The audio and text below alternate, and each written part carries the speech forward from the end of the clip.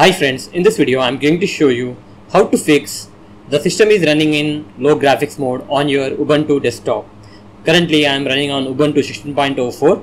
The procedure is almost same across all versions of Ubuntu. If you are getting this error when you are trying to turn on your PC, all you have to do is you have to press Ctrl Alt plus F1. You have to press these three buttons at once. When you press these buttons, you will get this screen. Over here you have to enter your login credentials. You have to enter your login name and password. After that you have to run some commands. One such command is you have to type sudo apt-get install -- reinstall Ubuntu-Desktop. By typing this command, it will reinstall your Ubuntu-Desktop so that if there is an issue, it will be fixed up.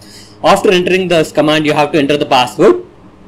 After entering the password, if you encounter this error, dpkg was interrupted, you must manually run sudo dpkg -- configure -a to correct the problem.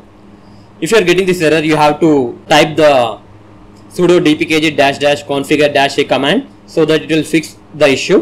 After typing this command, it will take some time to configure your Ubuntu desktop, and once it is done, you have to finally type sudo reboot. Once you type this command, it will restart your Ubuntu desktop, and now you will not get this issue. As you can see that I am getting the login screen. You have to enter the password to log into your account. As you can see that I have successfully logged in. Here is my Ubuntu desktop. Now let's see the version. You can clearly see that I am running on Ubuntu 16.04. That's it guys. In this way you can fix the system is running in low graphics mode on your Ubuntu desktop. Hope you like this video. Please subscribe to our channel. Thank you.